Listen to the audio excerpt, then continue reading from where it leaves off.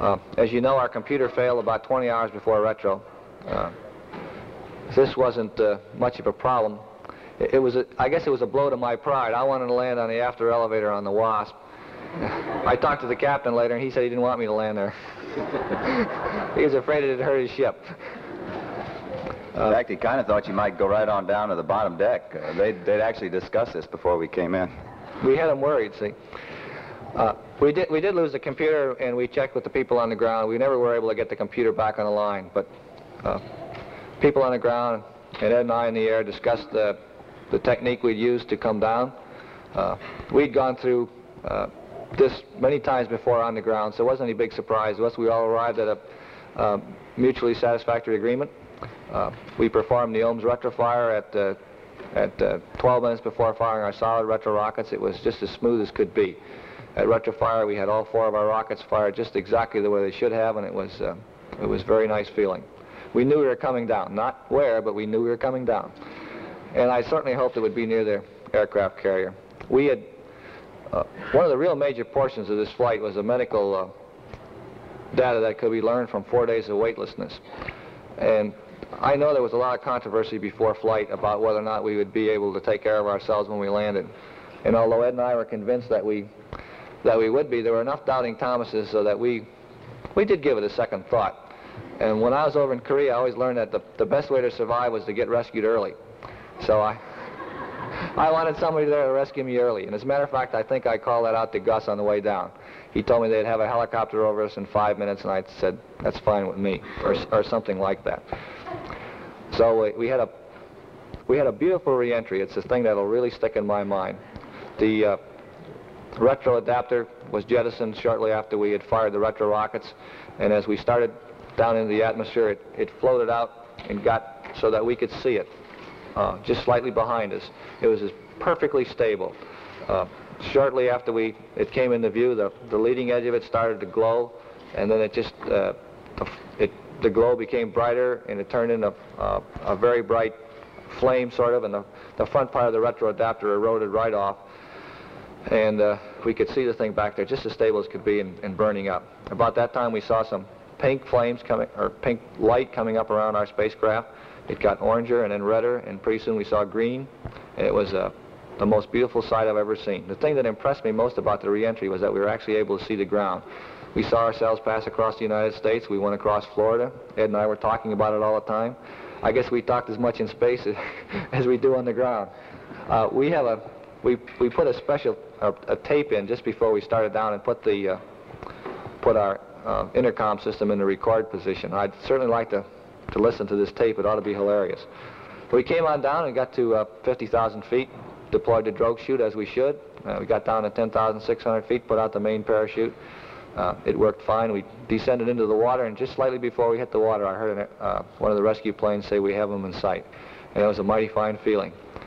The helicopters were there in about 5 minutes, and I think we had swimmers in the water in about another 5, and we had a frogman peering through our window to see if we were alive in about another 2 or 3, and we were peering there right back. I think that covers the flight in a nutshell, and I know you've got a lot of questions. Jim, let me cover one thing that you missed on the re-entry that I think was probably one of the most interesting parts. As we came back in, you know, they said you're going to hit 8 Gs, and we thought, well, we've been weightless out here for 4 days now. These Gs might be pretty tough. So we were both sitting in our seats waiting for the Gs to come on, and as we felt the first G starting to build up, we pushed back into the seats and got ourselves all ready, and we could both feel them building up a little more and a little more, and I think it was either Jim or I said, gee, that feels like about 2 Gs now. And Jim had the G meter on his side. He said, well, it's not saying anything. And so we went on in, you know, we could feel the press harder back in the seat. And I thought, gee, these Gs aren't going to be too bad. They don't feel too bad, but I sure do feel pushed down. And I think at that time I said, gee, it's feeling like about 3 or 4 Gs. And Jim says, gee, it does to me too. And he says, but the G meter's still not doing anything. He reached up and pushed the G meter to see if it was broken, and the little G that when did that build up, the G that you pushed off on there? I think it probably built up at retrofire. I don't think we had anything Yeah, I yet. think the G's, about the less than half a G that we built up at retrofire, he pushed off the G meter at this time. And we began to suspect that perhaps the G meter was working. And then it slowly started to come up. It went up to 1, 2, 3, and we felt that we'd really been had at that time. We'd been sitting there taking those 3 and 4 Gs, and we probably didn't even have enough to register on the G meter. It was probably more like, it was probably about 2/10 or 1/10 of a G. But the surprising thing was that the Gs built up to 2, 3, 4, and Jim was calling them out to me, as we had in our simulations many times in the past. And he called them right out to me, 5, 6, 7, and when we got down on the ground, we'd actually had about 7.5 Gs. And I think those were the most pleasant Gs I've ever had in my whole life. I'll second that. The view throughout the whole period of time during the G loads, I think, was spectacular. We were watching the colors in the fire as it came around the spacecraft. I thought that the G loading would be something that you'd be very interested. The doctors were quite interested in that. And I might add that throughout this thing, we were talking to the ground. I don't think, they didn't hear us during the blackout, but we just kept talking and telling them what a good time we were having. And finally, after we got down on the drogue chute, I could hear Gus Grissom talking from Houston. But I couldn't understand him very, very well, and I was talking back, but I did get the information that they were going to have rescue forces there shortly, which, as I mentioned earlier, was a pleasant thought. Well, let's get into the Q&A. Bill Hines. Wait for the microphone. Ed, it sounded from your account as though one thing you needed badly is a very reliable computer. And a group of my colleagues and I have got together and have arranged to present you one, which I have here.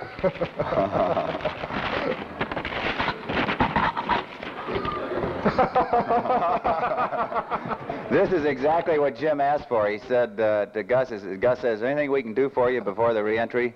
And Jim says, give me back my computer. I think this is tremendous.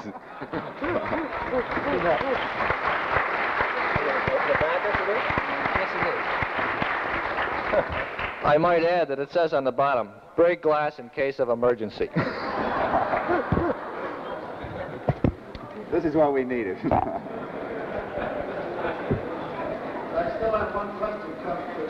Just a second, Bill. Just a second, Bill. My question is this. Oh, just a second. I want to say something. This is too heavy to take on a flight. You'll have to come back with a lighter one. Well, at least it's man-rated. The Chinese have been using them for 4,000 years. What I would like to ask is, in the time of Ed's EVA, there was some interchange between the two of you to the effect that he had smeared up the windshield. And I was wondering, what was the nature of that smear? How did it affect the vision? What did it come from? Bill, I sure wished I knew. I took some pictures of this smear. It appeared as two entirely different things. At one time, with the light shining on it in one way, it looked like it was a black, opaque smear on the outside of the window. And at other times, with the light shining on the window in a different way, it looked like I had a light, thin, powdery film on the window, and in this particular area, that film had been scraped off. I don't know what it was, and we're obviously looking into this problem. But I can't tell you at this time. Dick Lewis. Wait for the mic, Dick. Major White. I'd like to ask Major White whether he felt some reluctance about coming back. It sounded to us down on the ground as though Major McDivitt was singing, "Please, Billy Bailey, please come home." How about that? I don't sing very well. Well, I can tell you in all sincerity and honesty that I enjoyed the EVA very much. I thought it was a wonderful opportunity that I had to represent the people of our country in this endeavor. And I can also tell you honestly, I was sorry to see it draw to a close. In about being reluctant to come in, I suppose personally I was reluctant to come in, but when the word came out that this phase of the mission was over, I knew it was time to come in, and this is when I started in. And there were certain things, though, that I had to do as I came back in. And the conversation that you heard going back and forth between Jim and I were things that we were saying as I did the things that I had done to prepare for the EVA. I had to do these in reverse order to come back in. I had to take the camera off, as I mentioned prior, disconnect it, stow the cable that the camera was mounted to. I had to take the umbilical guard off and discard it, and then I had to get in position to come back in. So I can tell you that I was honestly reluctant about coming back in because it was a wonderful part of the mission, but there was no doubt in my mind that when the flight director told me the mission, this phase was over, that it was time to come in. Charles Von Frey?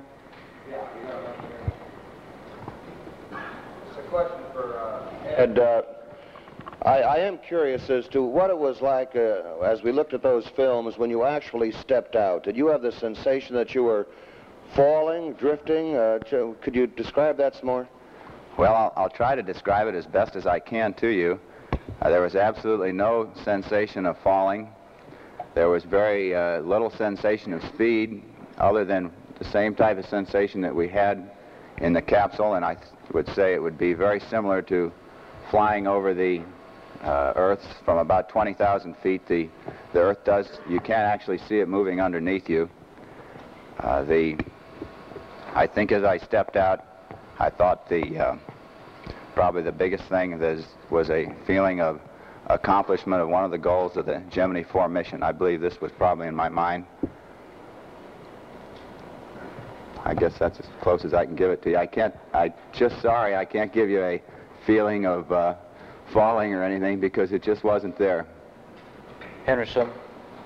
Ed, when you lost the glove, could you tell us how that happened? And also, could you describe the difficulty you had in getting the hatch door closed, and was that related to this little puff of air which jolted it open?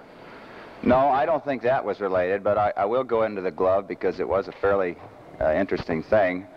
I had gone out initially, had planned to use my gloves initially, but we'd also thought that the heat loads that those gloves were designed to protect me against would not be any problem initially because we were just coming out of the night side. So I decided to go ahead and do the work I had to do outside the spacecraft with my gloves off. I felt that I could do it more efficiently and quickly. So I took the gloves off, did the work I had to do, and asked Jim, I said, pass me up my left glove. He handed me up my left glove and I put it on.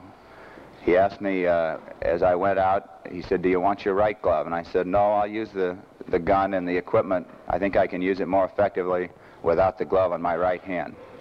And I think this was the last that we had the opportunity to do much control on that glove because shortly thereafter while I was out, I looked over my shoulder to the left and it was a very strange sight. There was my glove floating off into space. There just seemed to be a bit of a flow out of the spacecraft of air from the environmental control system.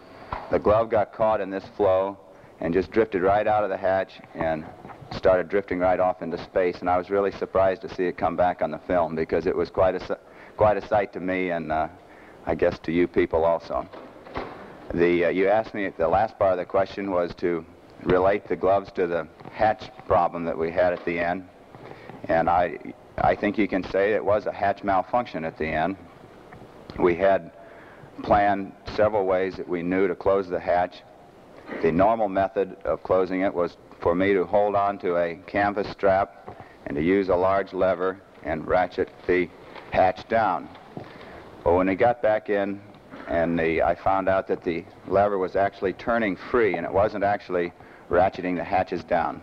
And so we'd had this problem demonstrated to us before and we knew what the trouble was. It was one of the little levers that have to be set so that the gears are set and will actually take up as you pull on the handle.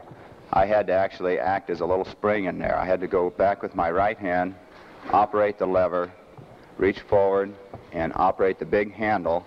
And I had one more buddy with me, and he had to actually operate with me on the bar and the lanyard to apply the force to close the hatch.